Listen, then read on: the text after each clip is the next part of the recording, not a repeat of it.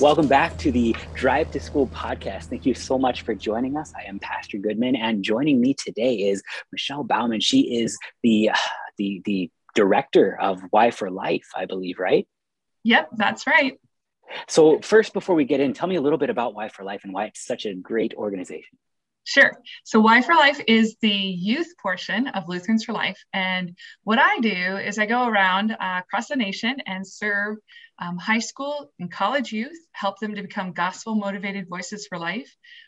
Sometimes that's in person, so travel around a lot, but also we offer lots and lots of opportunities to engage online. We have lots of digital resources, as well as the paper version, so that you can hand out or post things.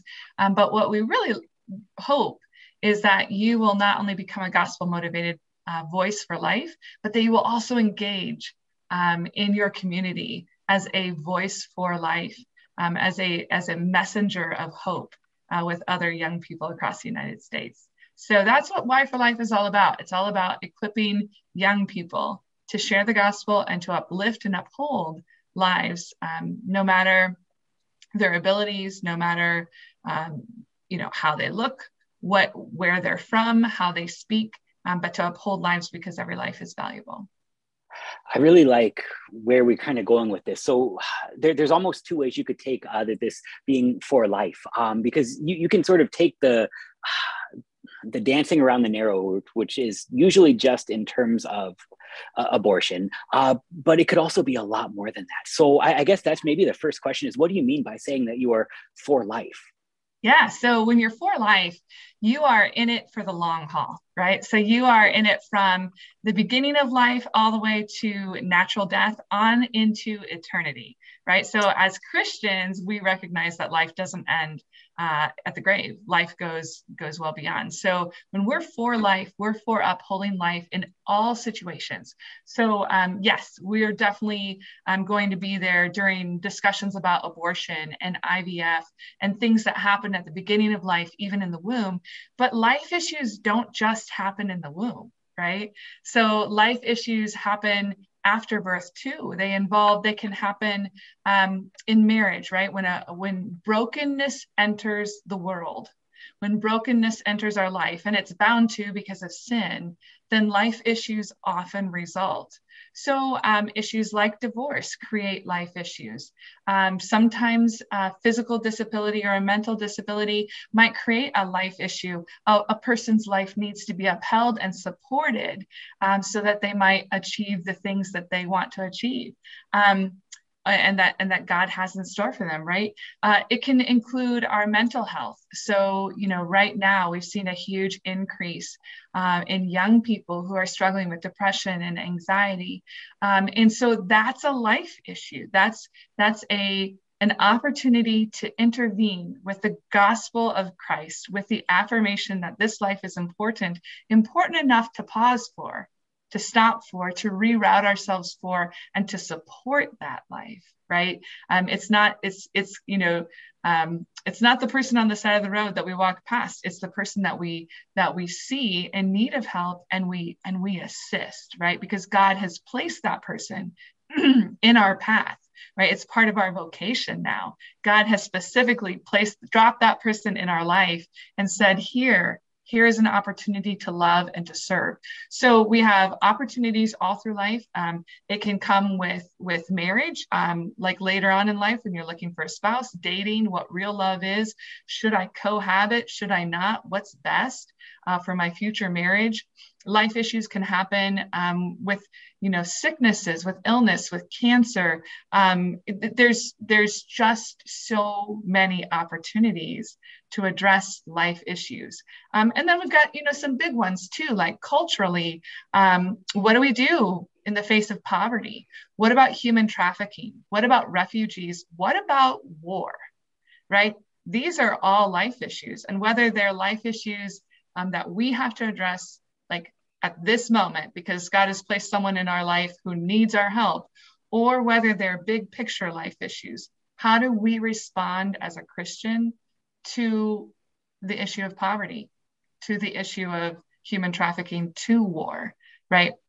How do we respond? Those are those are the topics that we talk about, the things I love talking about, because yeah, life, supporting life is not just for the first 9 months in utero, but it is really about loving people all the way unto salvation. So thanks for That's a asking. fantastic response. No, I can't tell you how valuable that is, because I mean, not only do we have sort of the very common criticism when it comes to being pro-life that, well, after the child is born, then you want to be of no help at all because you're just in it for calling people away from doing something you disagree with. But what do you do for the people? So it's then a life issue is not simply about calling people away from what's wrong, but it's about you yourself leaning into what's right, to offer hope, to offer comfort, to offer love and service to neighbor as God has given us to do. And that opens up a much larger discussion, which is worth having, because that our Lord would die upon the cross for us, seal us into salvation in the waters of our baptism.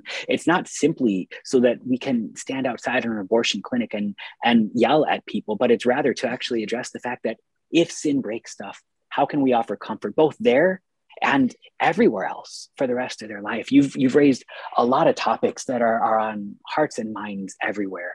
So it almost makes sort of the next question a little bit redundant, but I'm going to go ahead and ask it anyway. Why should we be for life, especially in the face of all of these issues? Yeah, well, there's lots and lots of reasons to be for life. And the first one is that we ourselves are made for life. That's how God intended. He intended for human beings to live forever.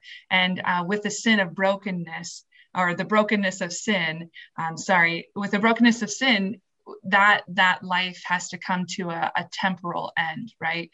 Death eventually results from our sin.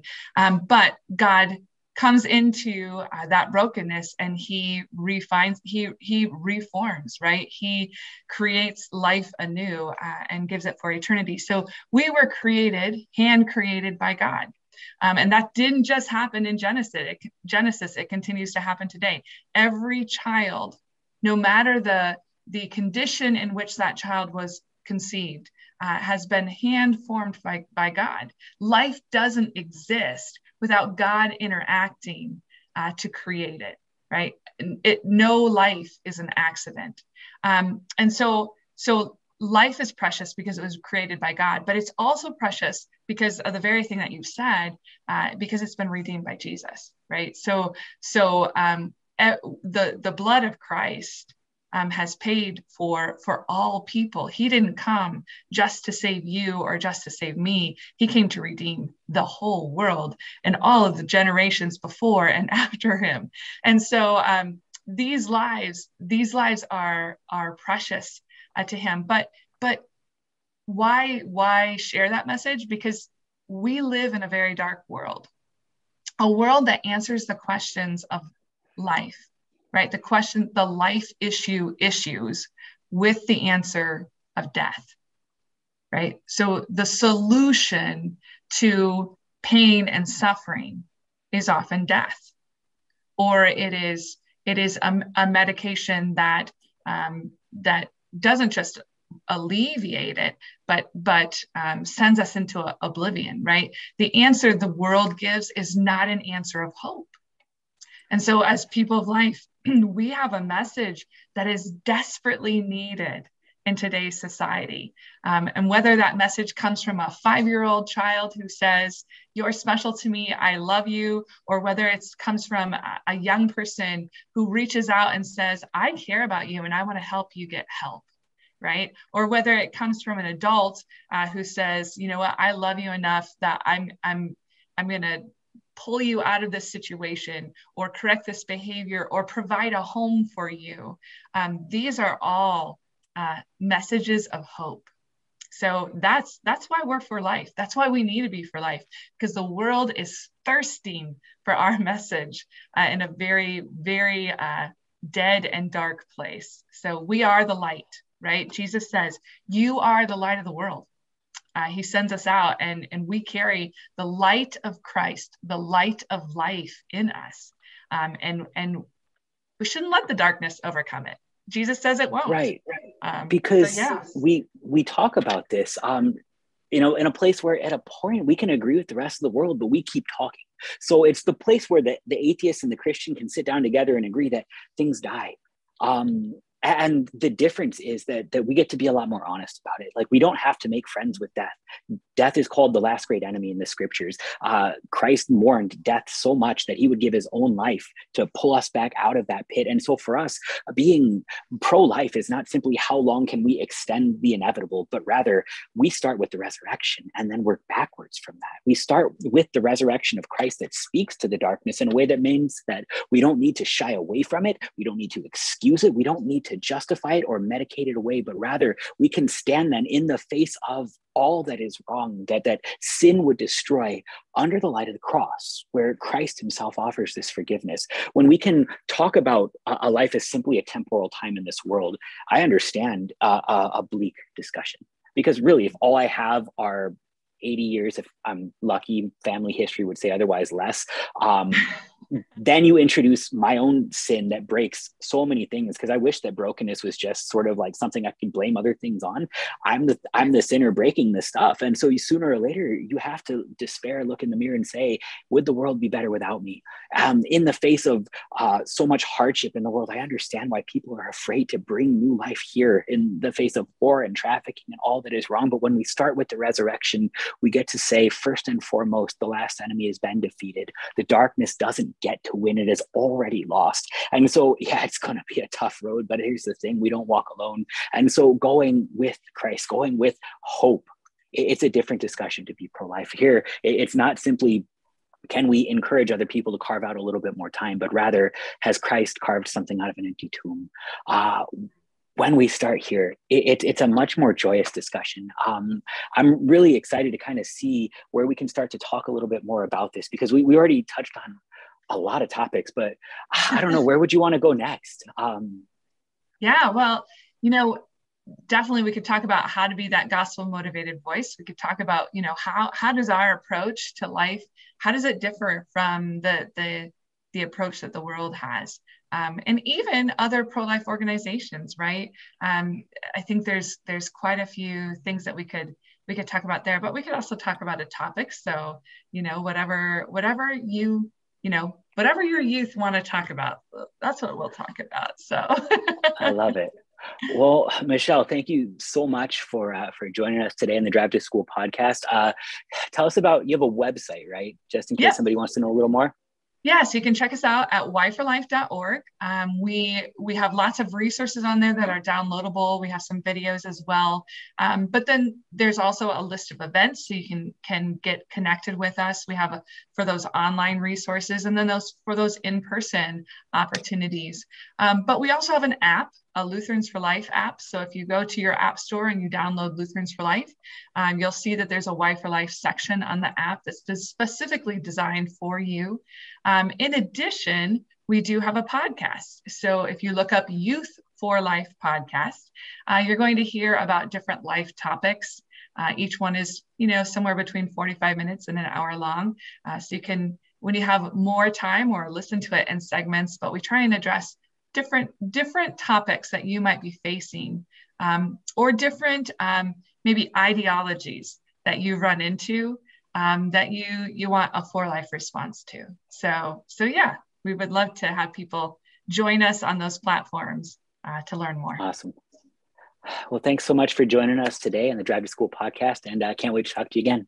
Yeah, thanks for inviting me. I look forward to it. All right, we'll see you next time.